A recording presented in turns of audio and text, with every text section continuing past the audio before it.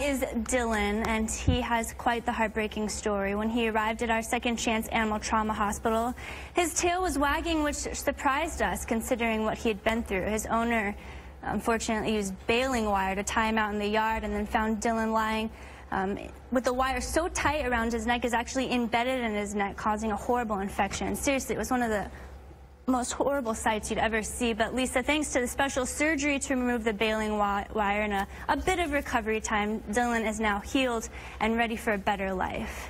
He sure is, and he is just one of the 770 pets that the Second Chance Animal Trauma Hospital treated last week. That's more than 110 pets a day. Could you imagine your vet's office being that busy?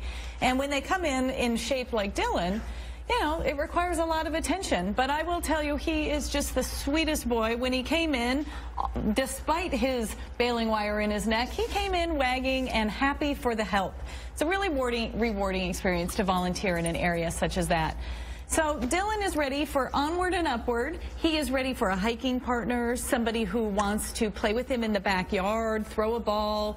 He likes cushy dog beds and is very fond of human attention. Always a smile and a tail wag from Dylan. So if you're looking for a 6-year-old, 54-pound, looks just like a German Shepherd but always has a smile, come down and meet Dylan. Oh, I love his wrinkly face. Thanks, Lisa.